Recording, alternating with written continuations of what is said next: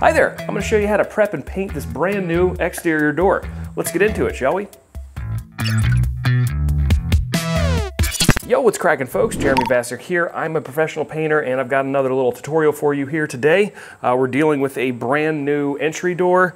The other side of this is raw wood, or was. I just finished staining and polyurethaning it, but this side of it has been factory primed.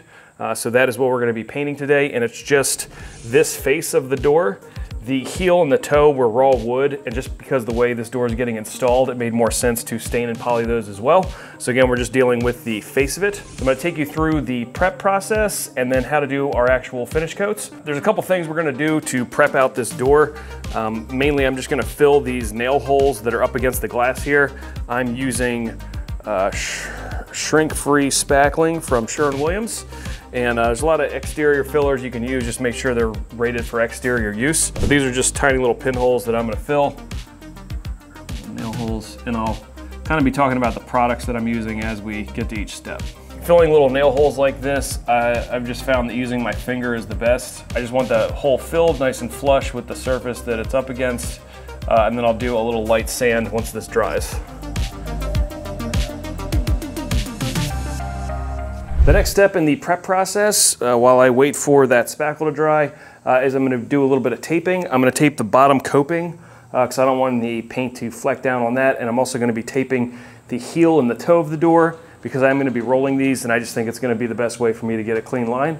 We'll find out. You can see down here, this is the coping that I'm going to tape off, so we'll have that done in a second.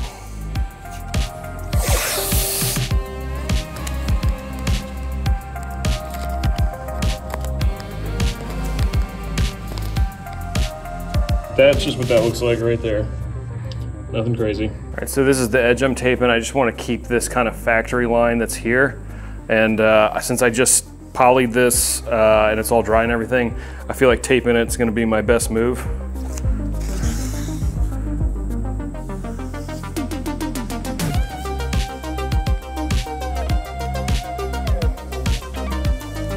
In general, I find it's easier on this kind of taping to do little pieces.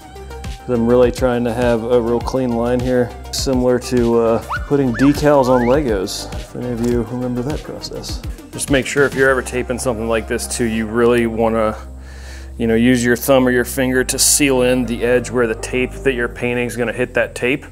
So just seal that in super good. So same process on this side. Use small pieces to get your clean line here. I like to keep the tape nice and taut as I lay it in, which helps you get a nice clean line.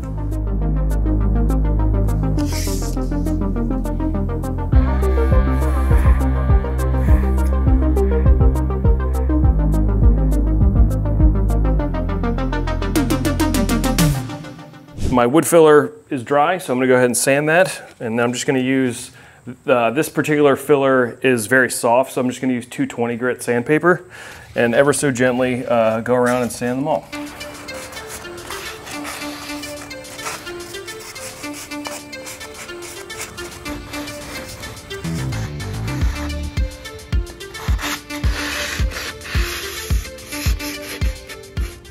So this is what the prep door looks like. I've got nice clean tape line right here. This is nice and sealed in. It's taped down there. And then also on the toe here. So we should be in good shape. And now what I'm gonna do is actually start laying down my finish coats, and I just need to cut in a few spots basically right up against this glass, this piece here, and then down low up against that bottom tape, because that's the only place where my roller can't get right into. Now that the door is prepped, I'm ready to lay down my finish coats of paint. And for today, I'll be using Regal Select More Guard Low Luster. From Benjamin Moore. It's one of my favorite exterior paints. A side note, typically on doors and shutters and trim and stuff, I like using the More Glow Soft Gloss, which is like a semi-gloss. Just holds up a little bit better, but in this case, the low luster is a little bit more like a satin or even a little bit lower sheen than that. The reason we're doing that is because I'm matching the sheen to what's already existing on the old farmhouse. So just take that for what you will, but here we go. And what I'm gonna do first is just cut in the few spots that I can't get to with my roller, which is gonna be up against this glass and then down against the coping on the bottom of the door. Everything else I will do with a roller, and I'm just gonna use a small 1.5" Corona Cortez to do my cut-ins because they're not big cut-ins.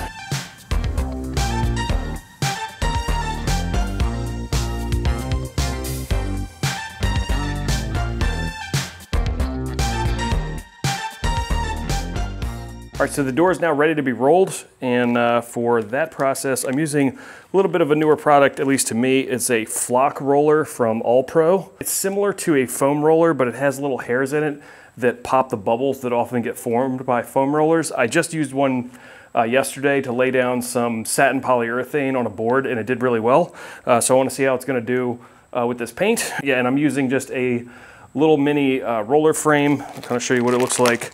So there you go there, and you can kind of see the foam part and then the little hairy part on the outside, which kind of aids in the super smooth finish, or so I'm told. We're just gonna roll kind of with the, like on the horizontal, we're gonna go this way, and then on the verticals, we're gonna go up and down. And funny enough, I'm using a tiny 4-inch mini roller, and the only pan that I had in my truck that had an insert in it is a 14-inch pan, which is unnecessary. So you don't need one that big, but that's what I had, so that's what I'm using. It's laying it down pretty good. So far, happy with it. It doesn't hold a lot of paint, so it's going on pretty thin, which is fine.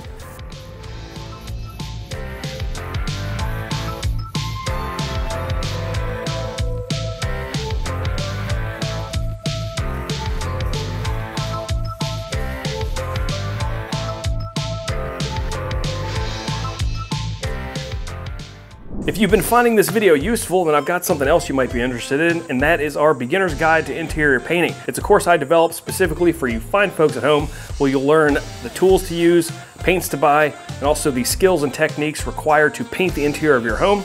On top of all the course material and future course material that we'll be developing, you also get access to our customer support, which means if you run into any problems on your own job site, something that wasn't covered in some of the videos, then you can message us directly inside of the app.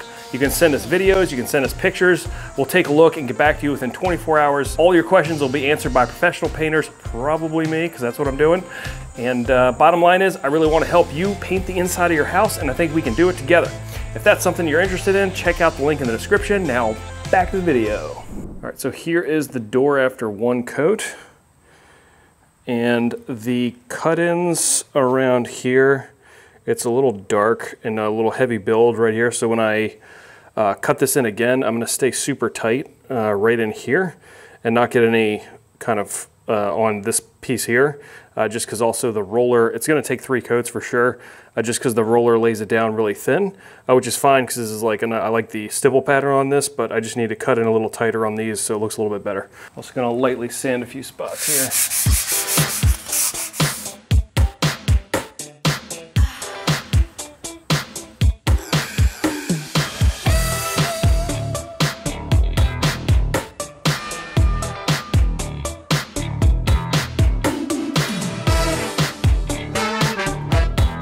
Alrighty, so the second coat is dry, and I'm just gonna lightly sand again with 220 some of the rougher spots that I saw, and then I'll do the third and final coat.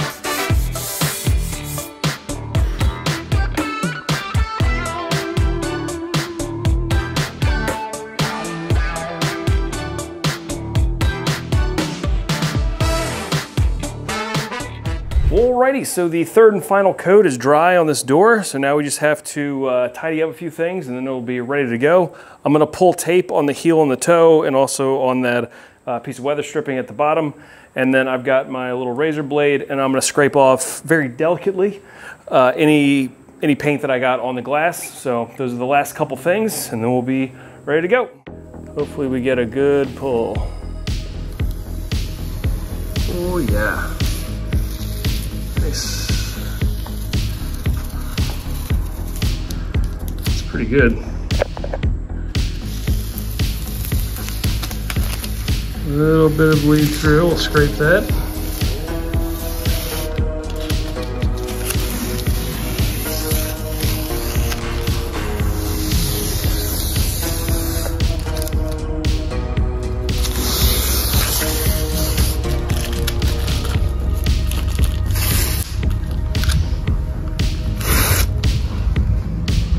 All mechanical is actually really good. Boom, very nice. Very light amount of scraping, very delicately. We don't want to scratch the glass. I believe this is tempered glass.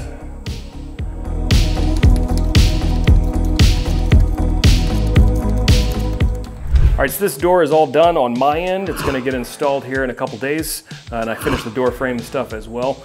But everything turned out pretty well. One key takeaway for me is that I really liked this Frock roller cover. It's probably one of the first or second times I've used one of these, and they work really well to lay down a sprayed-like finish on anything that you're rolling. One of the issues you can run into with foam rollers is they leave bubbles in the paint or whatever product you lay down, but the Frock on the outside of this, the little hairs, pop those bubbles.